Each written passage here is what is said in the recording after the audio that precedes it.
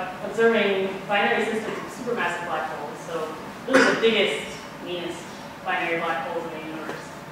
And doing this in two ways, both observing their gravitational waves and their light. So where does the story begin?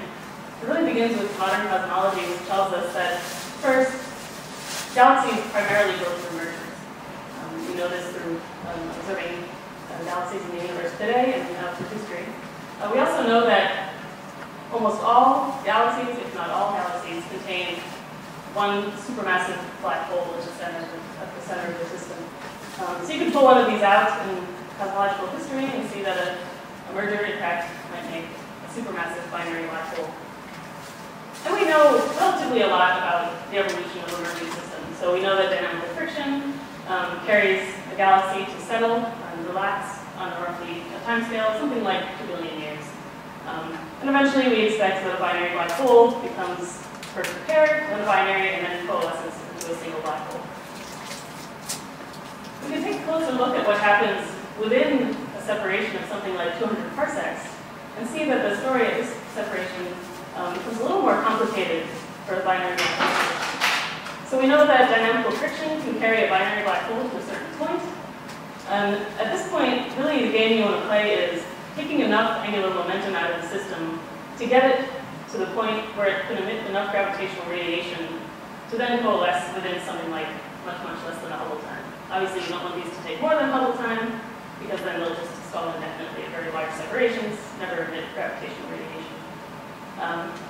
But currently, the problem, which we term the last parsec problem, is that we can't find, theoretically, through numerical simulations or other modeling of binary systems at roughly parsec separations, there's no way we found to efficiently carry binary supermassive black holes into the gravitational wave regime in an efficient timescale.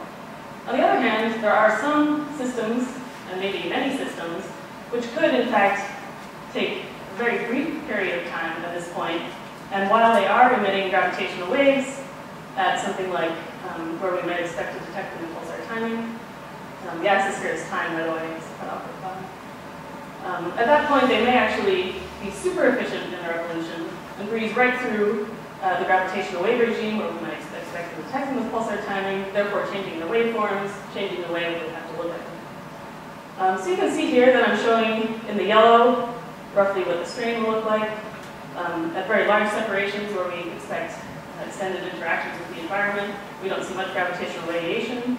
That might take a very long time or a very short time. We don't know that yet. In the pulsar timing regime, something like a couple of weeks to a couple of years of orbital periods. The entire period, the time it spends in that period of emission is something like 10 megayears. And then a very brief period where the binary system evolves as its final chirp, and then afterwards may experience some kind of offset in the strain, which we term gravitational wave memory. And at that point is again detectable by pulsar timing. So a brief word on pulsar timing. The idea here is that we have a binary black hole sitting in another galaxy. Earth is, of course, sitting in our own galaxy, as is another pulsar. As a strain from a binary black hole comes across the Earth pulsar system, we're able to detect the deviations in arrival times from that pulsar's pulses as the strain stretches and squeezes Earth, space-time at Earth and at the pulsar. So we see the difference in the space-times between Earth and the pulsar. And that way, as the binary is evolving, it's orbiting around and around. The pulses arrive a little bit later, a little bit sooner, a little bit later. So a very simple simulated strain detected by the pulsar timing arrays might look like this. You see it's a sinusoid at the period of roughly half the period of the binary. So binary black holes, they emit gravitational waves roughly the same on all mass scales. You can see here that the strain that they'll emit scales with mass to the 5/3. This is a chirp mass with frequency over distance. So in other words, very nearby systems and very, very massive systems will emit very bright gravitational waves. So of course, LIGO, congrats by the way to anyone in the audience who was working on LIGO. We're really, really excited that you guys have detected gravitational radiation. We're just overjoyed with this news. It was awesome. But if you take those systems and scale them up, 6 to 9 order of magnitudes larger, that's how big our gravitational waves are going to be. They're absolutely enormous. So, we're not going to quite feel them like this poor guy is about to feel them, but we still have gravitational waves which are orders of magnitude larger because our systems are so much larger. So I'm showing here the strain spectrum to demonstrate in part that pulsar timing arrays are actually quite complementary to other gravitational wave techniques. So you can see LIGO up in the roughly the Hertz frequency band. Space laser interferometry, of course, the LISA Pathfinder is now flying. I don't know quite what their sensitivity curve is about to be, but happy to put it on here when it gets one. And you can see that pulsar timing arrays right now seem to actually be dipping into the predictions we have for supermassive binary black holes, both for discrete systems and for a stochastic background, summing up all of these systems. And just to give you an idea, of course, LIGO can detect something like hertz to kilohertz. The orbit of these are sub-second. The orbits of the supermassive binaries we want to detect are something like weeks to decades. And of course, very massive, something like 10 to the 8th solar mass and higher, roughly equal mass systems.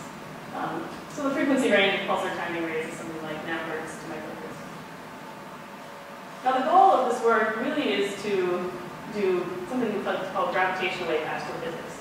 And the idea is not just detecting gravitational wave radiation and not just detecting electromagnetic emission from these systems, but using these to really study supermassive black hole binaries and their role in the shaping of galaxies. We know that supermassive black holes themselves do kind of co-evolve with galaxies in the universe, and we know that mergers play an important role. We also believe that binary supermassive black holes have a large part to do with the way galaxies are shaped, particularly their cores. And of course, this relates to a large number of other areas of astrophysics, nuclei, fueling them, looking at galaxy dynamics, and looking at things like gravitational recoil after a binary coalescence. So I'd like to talk a little bit first about the stochastic background of gravitational radiation. I'm showing just here a graphical depiction of the 3 types of waves we expect to detect in pulsar timing. And these are the ones that are most commonly studied. So continuous waves is when the binary is in its orbital phase. Gravitational wave burst with memory might occur at the coalescence event. If you add all of these up, showing on the right an instead of the pulsar timing strain space, this is a simulation done by Joseph Simon. You can see that each individual event, each individual binary system can add up to make a gravitational wave background, we call this the stochastic background. So what's really exciting right now is that pulsar timing arrays are actually starting to cut in to the predictions we have for the gravitational wave background from supermassive black hole binaries in the universe. So again, here I'm showing the strain spectrum, strain on the y-axis and frequency on the x-axis. And I'm showing you in points where the best limits currently for the 3 different pulsar timing arrays that are remaining in the room. So European one, the EPTA, Nanograv is the North American pulsar timing array, and QBTA is the Parkes array. The bands of color here are 68% confidence levels on simulations using various formulations of observations of merging galaxies and of black holes in the universe. So the idea is that, in fact, if we believe what we have seen and then inferred about galaxy evolution in the universe, these are the gravitational wave background we should have seen, and therefore we might have actually expected to see gravitational radiation by this point in time from the stochastic background. But in fact, the Parkes pulsar timing arrays, the most recent paper, they currently have the best limit on this radiation, can rule out something like 91% these various formulations. So we've gone out, myself and my student, Joe Simon, and performed a simulation of what we believe are the best observations of galaxies in the universe, and of black hole masses in the universe, and tried to understand what it is that contributes to the variance of those strain spectra. So what makes them higher or lower, what makes them have such a broad distribution. And I'm going to give you a brief overview of this because I want to say that you should go to Joe's talk on Friday. He's going to be giving a taper seminar that's going to go into the simulation and a lot more of it, what we're doing with this in detail. But just a very quick summary of our results. What we find is that, in fact, the largest contributor to the variance in predictions for gravitational wave background are, in fact, the galaxy black hole mass relation. You can see that there's two, what we believe are the leading, this is a massive black hole to the bulge mass relation. You can see that here I'm showing the probability versus strain. So in other words, the bands in the previous plot were essentially showing that, the 68% on the distribution. So the white is the total distribution. The two different formulations for MM bulge relations are the red and the yellow. Just to remind you what an MM bulge relation looks like, I'm showing here one from O'Connell and Ma in 2013. So you can see the central black hole mass is correlated with the galaxy bulge mass. And that's how it's formulated. So you have a slope and an intercept, beta and alpha, and then an intrinsic scatter, epsilon. And what we were actually able to do is, because the really winning contributor to the variance in the strain spectra was this relation. In particular, the parameters alpha and epsilon. Those were the two variance properties which really contributed to the most in terms of how scattered the predictions for strain were. We're actually able to translate this to a region ruled out by the non-detection of gravitational waves with pulsar timing. So this is really fantastic because it's a really nice example of how we can constrain evolution in the universe with pulsar timing arrays.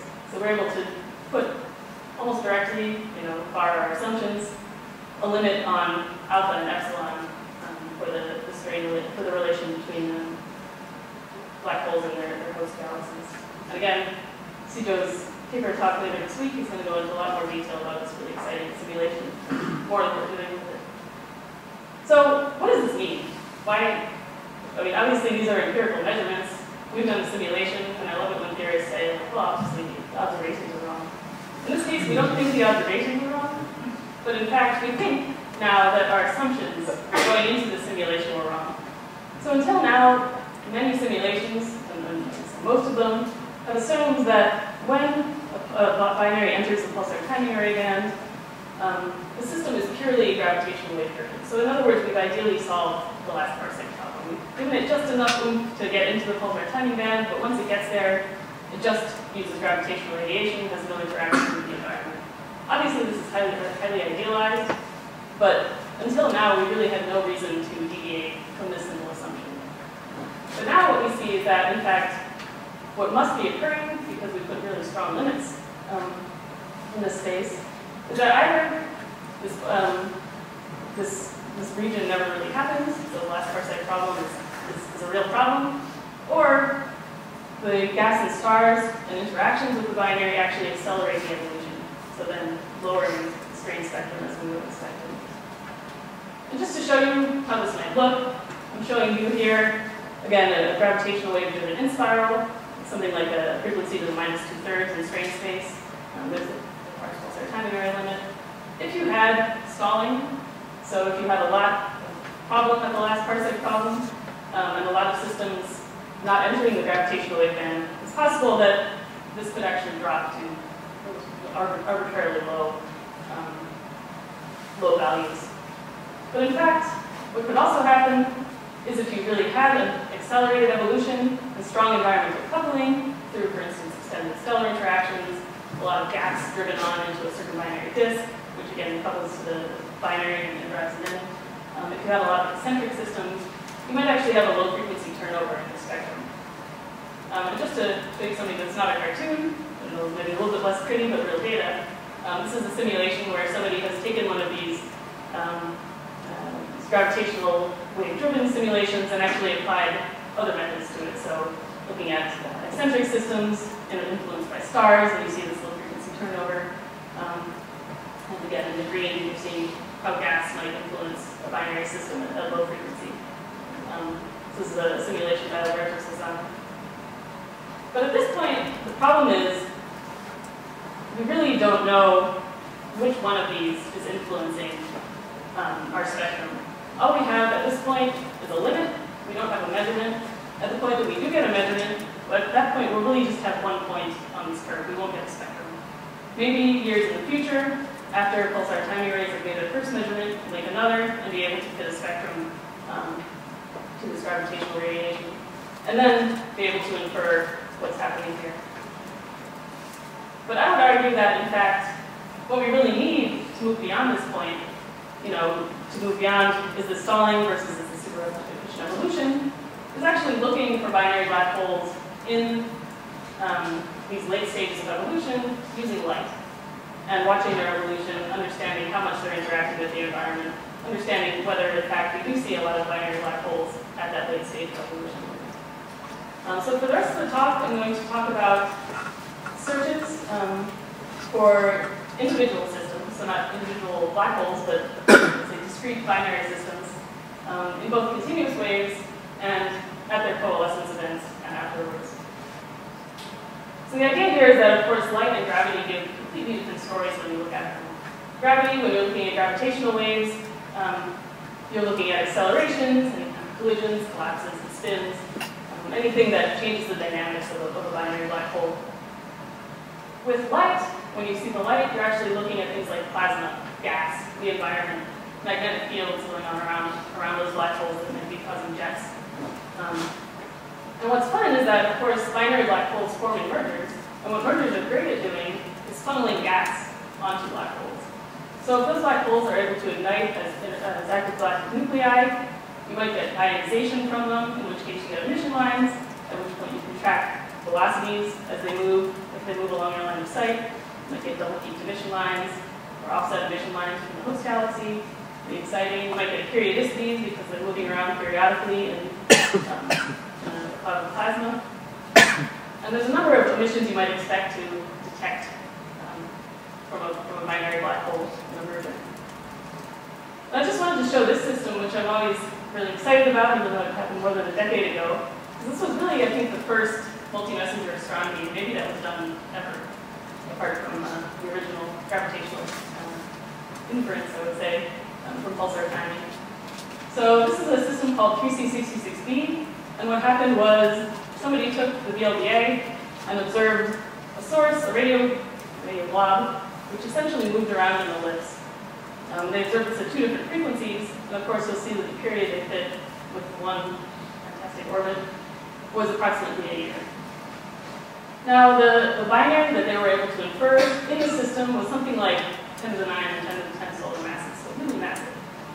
And a quick follow-up paper by Pulsar Timing Arrays, in fact, said, now look, if we have a binary sitting this close, this is a redshift of something like 0.01 or 0.02, and that massive, we would have seen a pretty bright gravitational wave signal from this system.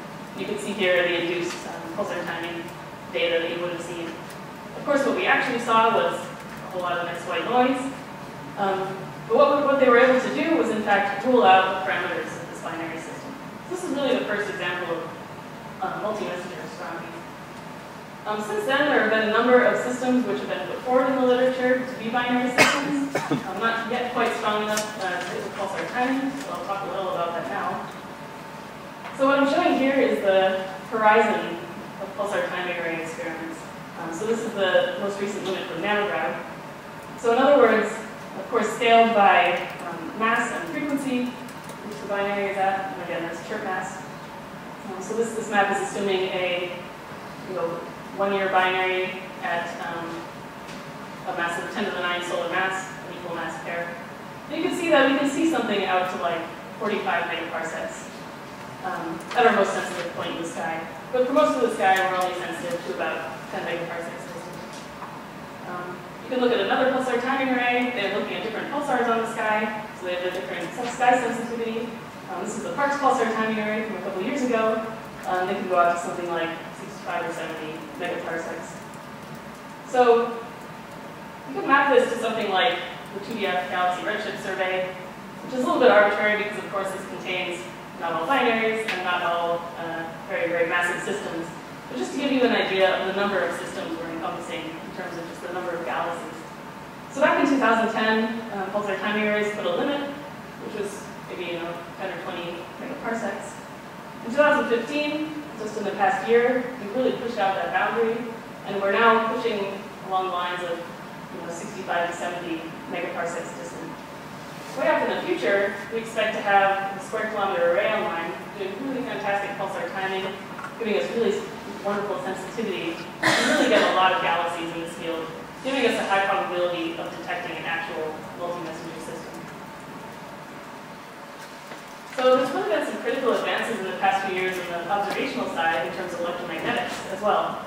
So first, there's been a huge data deluge, and this is because telescopes are getting both more sensitivity and more survey speed, so wider fields of view, and more dedicated time on sky. And these have turned up a ton of candidate binary supermassive black holes.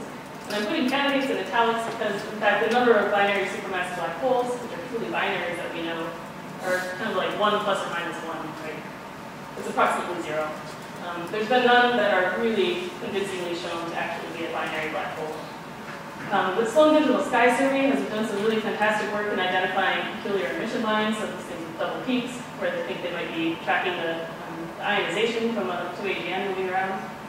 Pan-STARRS and the Catalina Sky Survey has now started to turn up a couple of periodic sources in the past couple of years. And a number of miscellaneous, just morphological studies and other flux tracking studies turned up something like tens of candidates. But the other thing we've really advanced in the past couple of years is the theory about what we expect to see from binary supermassive black holes. So I'm showing here the details of each of these things are not important, but just to give you an idea, again, I'm showing the early stages of a binary separation, going right down to coalescence on the right side of the screen. We get that little chirp at the end.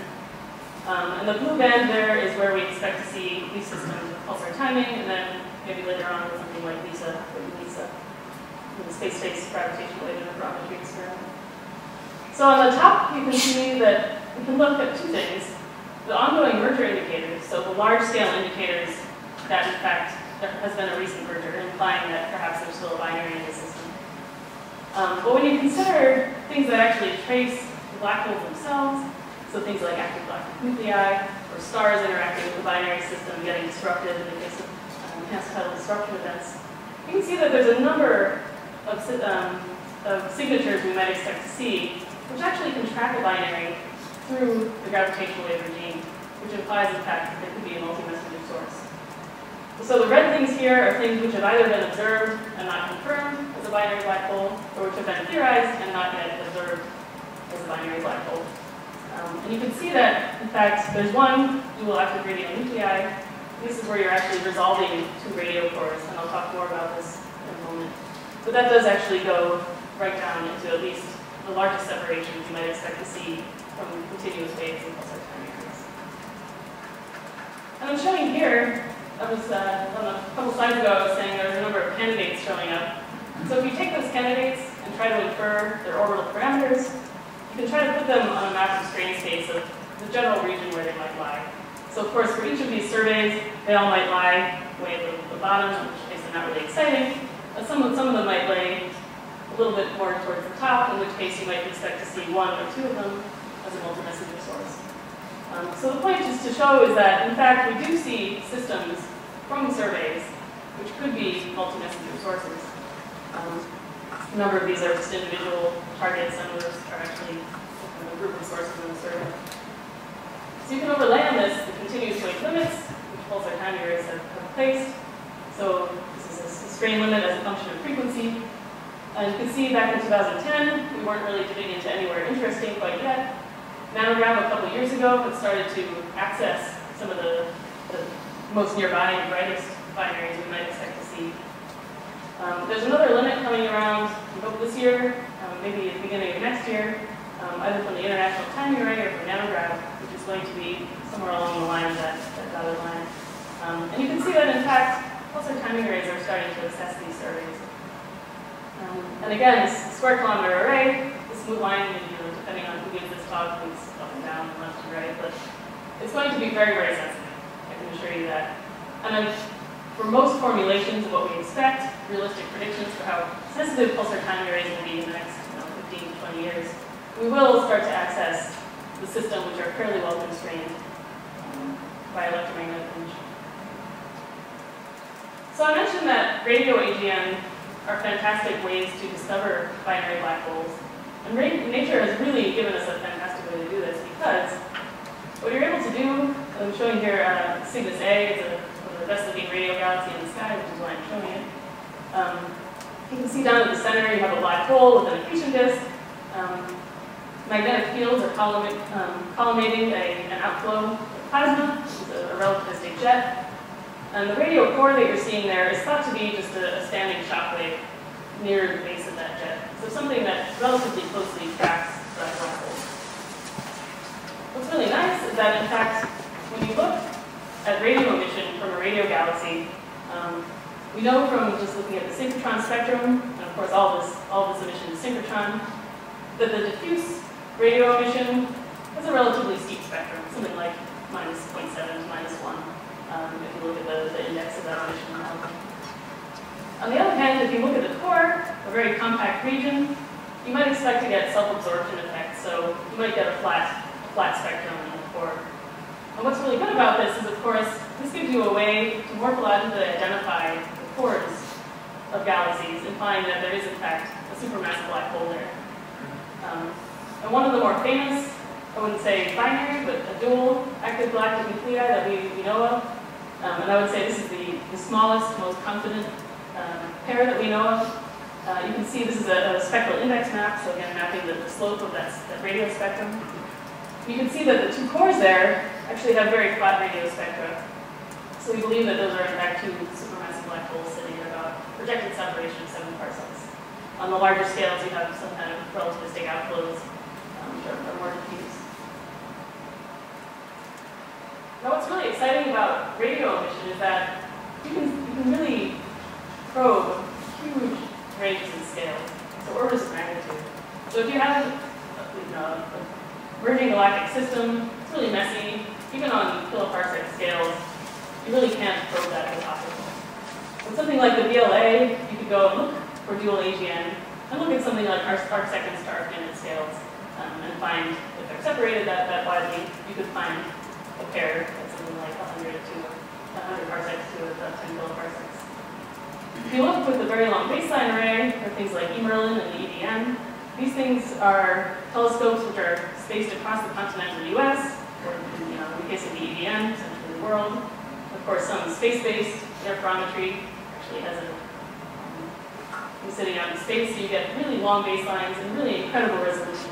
So you can actually track and discover morphologically a binary down to something like 0.01 parsecs. So it's well below parsec separation where you might expect that these interactions may happen. On the other hand, pulsar timing arrays can probe down to very small separations. And to some extent, for the most nearby and most massive systems at wider orbits, you could actually expect to probe systems with both pulsar timing arrays and a very long baseline array. So that takes a pretty rare system and a pretty ideal separation and mass. So how do we find those systems? I won't go into detail about all the campaigns we're doing because we've now begun a huge range of surveys in largely with radio, but also with some help from Hubble and other optical telescopes. So a huge number of hours at radio facilities to actually target systems which we believe contain a binary black hole based on these other secondary indicators like peculiar emission lines and other things. And this is really enabled by the fact that the VLA and the LBA have just undergone a really fantastic upgrade. They've given us wider bandwidths, really high sensitivity. And so instead of the 800 hours it takes now to do this type of survey, back 10 years ago, this would have basically been impossible. It would have taken years of data to collect enough sensitivity to expect to see two supermassive black holes in the system. So the goals of this research are to, of course, discover multi-messenger targets. One of the main ideas of this research is to characterize those things, those indicators which we aren't sure might indicate a binary. So peculiar emission lines might in fact come from an unstable accretion disk, for instance, instead of an actual dual AGN going around. But if in fact we can confirm that it's a binary with something like the LBA, and see two cores and possibly see them moving, that would be an obvious tie, and I'm really excited. Just doing simple population studies of binary black holes is an important aspect of this research. So observations are ongoing for this, but I wanted to talk about one source which I think is really exciting, So these are the three sort of regions of the space which we've started on in terms of searching for binary black holes. The source I'm going to talk about lies in this sample, where in fact we have a large number of galaxies with a single core, but on the large scale we have a lot of tidal interactions. So we see large-scale features that in fact the major merger happened maybe not that long ago. And enough recently that you would still see signs that it hasn't yet relaxed. So sufficiently relaxed that you see the two cores together, but not so much that it's settled down into an elliptical galaxy. So for this sample, we've got 35 major massive mergers. We know the major mergers and very massive mergers because of the color identifications of these galaxies, or other indicators. This sample comes from Carbonetti et al. So again, we want to look for the most nearby systems and the most massive. So this sample was chosen because first, we believe they might contain a binary. There's only one core, so we know that the two black holes probably aren't separated more than the extent of that core. We know that they're massive, and we know that they're very nearby because we have redshift information. So I'm showing here one system that we've looked at, and I'm showing overlaid on the left the very large array image plus optical very large arrays and contours there. And this is just to give you the sense that in fact there is really only one radio source there. It's just sitting right in the center of that galaxy. And I love the VLBA because it's so good that you can hardly see the emission in the right image. But in fact, there's a radio contour overlaid on that bright image. It's in green. You guys can spot that. But you can see here that in fact the radio emission in this galaxy is incredibly compact. But if you zoom in right to the center of this galaxy, you can see that in fact we too see two radio features in the center of the system. Now, of course, look at this as I did. I got really excited. Binary. It's great. But in fact, when you look at the spectra of these two radio features, they're quite steep. These don't look like the sort of compact features you would expect to see at these frequencies as a flat spectrum emission, which is synchrotron self-absorbed. So in fact, what we believe is happening in this system is that sitting right at the center of this galaxy is a very, very small version of essentially something like Cygnus A. So this is a concept what we call the compact steep spectrum object. And the idea is, of course, that Cygnus A hasn't always been the big monster that it is. It started off as a young radio galaxy, very small, and eventually, over many, many, many years, expanded to a large radio galaxy. So you can try to understand dynamically, we believe these jets are relativistic. This is very well founded for radio jet modeling. And if you say that in fact these are relativistic jets, you can approximate an age for this radio source. But of course that age depends on what angle you're seeing the jet. So if you have it orthogonal to your line of sight, it could be very young because it's not very broad. It's only something like 20 parsecs across. At which point the jet age is something like 70 years. So something ignited this jet 70 years ago. But then if you give it a larger angle of incidence, which could be very possible, this could basically asymptotically go up to very, very large, but something like maybe 10 kiloyears. But what's really exciting about this system is that we believe that something in the past 10 kiloyears turned on this radio jet. So what do we know about this system? First, we know that it seems to have undergone a major merger in the past, something like maybe 1 billion years. We still see large tidal features, so it hasn't quite settled down yet. We do only see one black hole system here, and it's sitting right at the center of this galaxy. So something has driven it just to the core of the galaxy, and then turned on this radio jet. So this is exciting for a couple of reasons. Again, one black hole at the center of a merging galaxy. If this black hole has already coalesced, this gives us a good indicator that in fact that coalescence happened very rapidly. There was nothing that held it up at parsec separations, and in fact it was able to evolve through the gravitational wave regime and coalesce in a reasonable time scale. Secondly, we can try to actually estimate very, very roughly the parameters of the binary based on what we think that merger might have entailed. So again, from the modeling from Carbonetti, we can actually place an approximation for the mass of the black holes approximately the mass ratio, and then get roughly the binary parameters. And not only that, but actually the time of merger. So if we assume that in fact this black hole coalesced, perhaps it had an accretion disk, a circumbinary accretion disk, which was driving its evolution. There are theories that tell you exactly what happens after a binary coalescence, which is that there is a bit of time, and then the circumbinary disk falls in, and then ignites a radio jet. So this is our current working model for this system, that in fact a merger occurred, circumbinary disk fell in, and turned on this compact C spectrum source. So this is really exciting, because we can actually date this merger. And we might think, well, couldn't we detect this with pulsar timing arrays? Wouldn't that be great? We say, well, of course, that happened in the past. It happened 70 to 10,000 years ago. Why is this important? But in fact, pulsar timing arrays can, in a way, look into the past. So this gravitational wavefront presumably happened maybe roughly at the time of the coalescence. So the gravitational wavefront, of course, happened at the time of the coalescence. The light that we're seeing from it, so the inference is something like 70 to 10,000 years ago, is traveling at the same speed as that gravitational wavefront. So they arrived roughly at the same time. But in fact, this wavefront hits the pulsar that we're timing, and many other pulsars that we're timing at different times, and then we are able to see the wavefront from that pulse train at a time in the past, which is delta t, which is just simply the path length from the source to the pulsar to the Earth.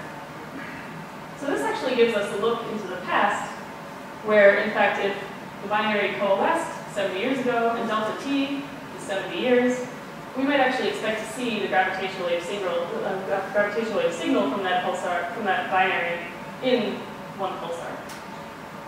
And of course, it only matters if this thing is bright enough, but in fact, using the binary parameters, we can show that the strain for this thing, again, this is an upper limit because we don't have a good handle on the binary parameters, but it could be very bright. 1 by 10 to the minus 13 is things. I'm sure it's very enormous.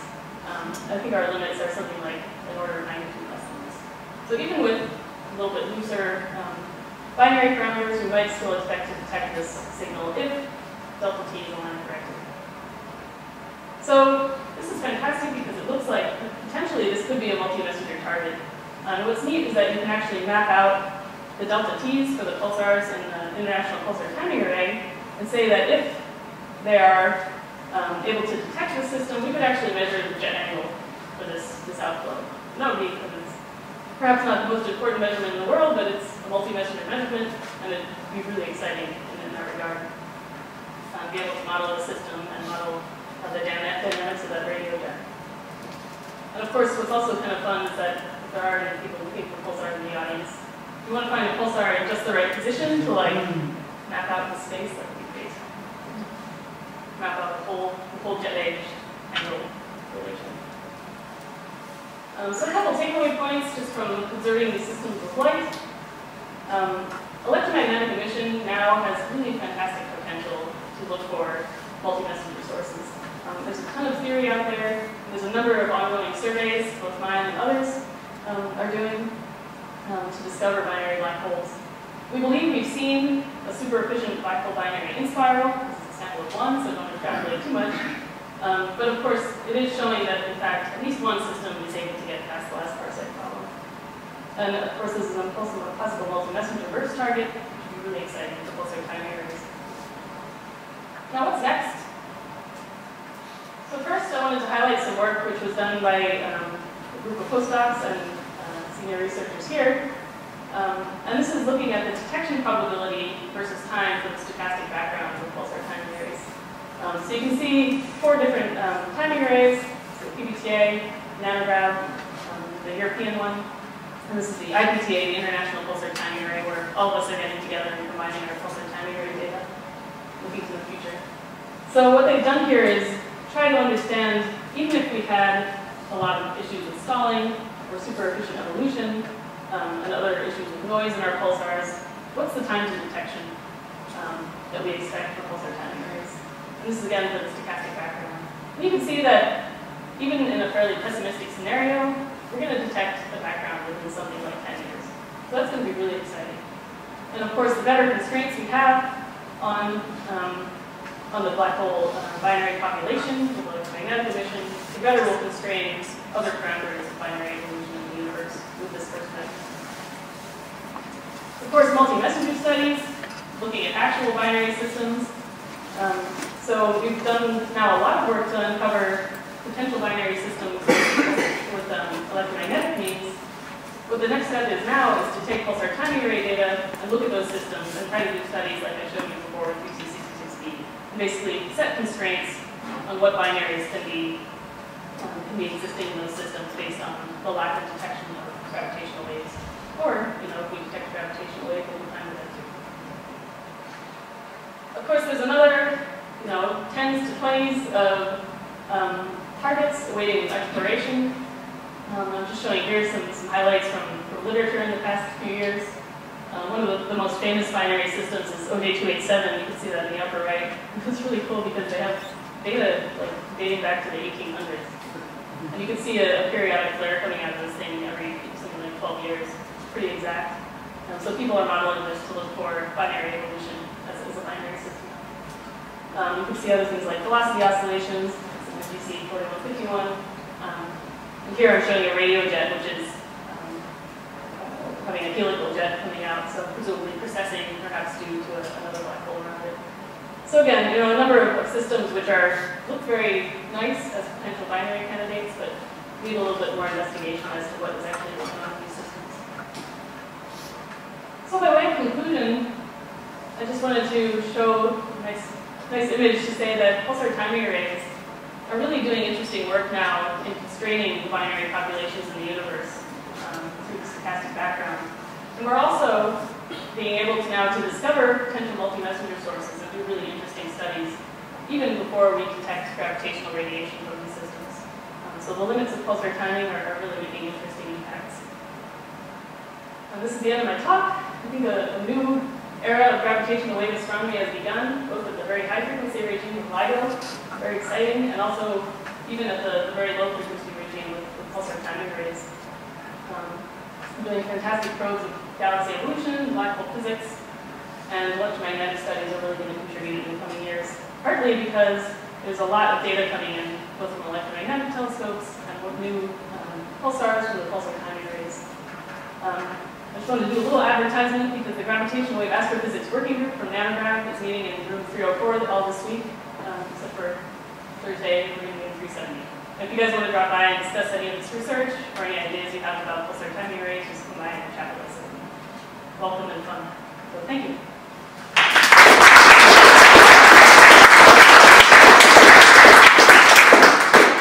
Thanks, Sarah, for a great talk. Are there any questions for Sarah? Matthew? So, two comments. The first is that I think it's largely understood now that double-peak emission line systems are not caused by binaries, and it's something to do with accretion stability. There was a paper by Michael Rappius late last year, so really building that out. The other thing is that with the 100 or so candidates that we found in Catalina,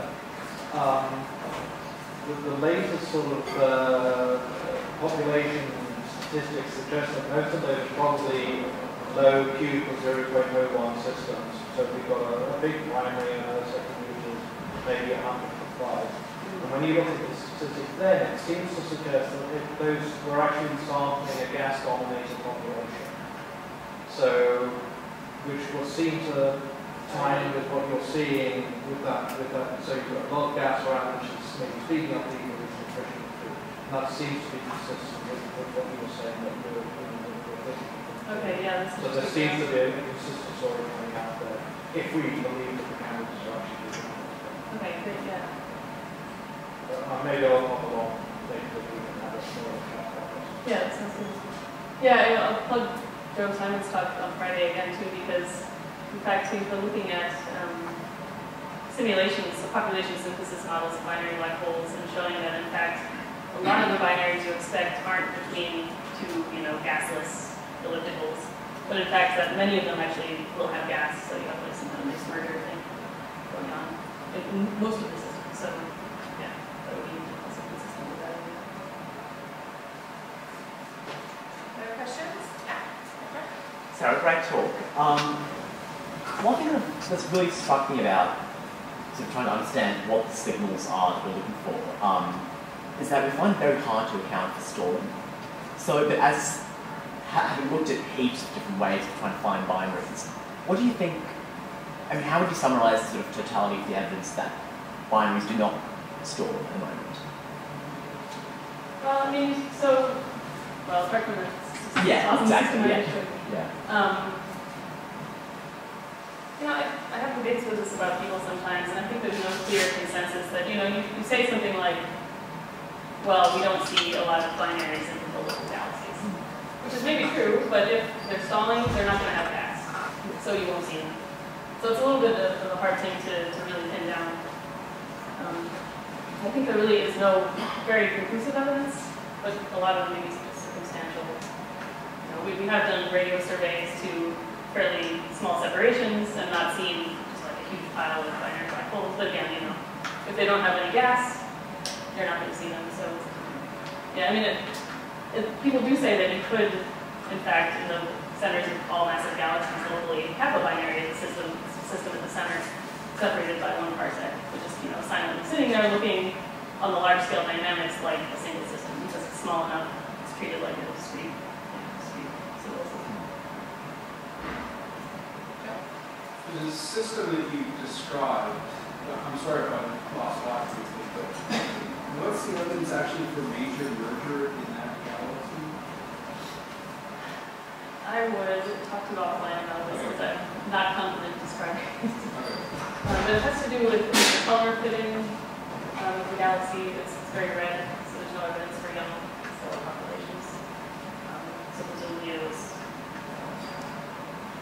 two older galaxies involved. Yeah, there were other aspects of it that I think it was also looking at similar colored and sort of an evolutionary tract of all the galaxies that they looked at various separations leading down to these single core galaxies. And the larger separated ones, you can see that they are in fact, you know, major. Welcome once again to the 2016 Green Lectures, this year delivered by Professor Stephen Hawking.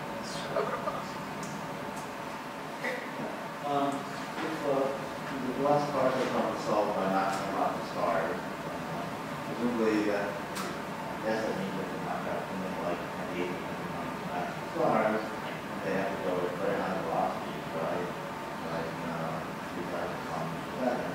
So that's a lot of stars whizzing through the galaxy at high speed. You would think, is there some visible signature of that? Yeah, I mean, when I first started thinking about this, I remember thinking, it was so cool to see hypervelocity stars. But in fact, you know, there's galaxies very far away, so you wouldn't see individual stars. But you might see it in their velocity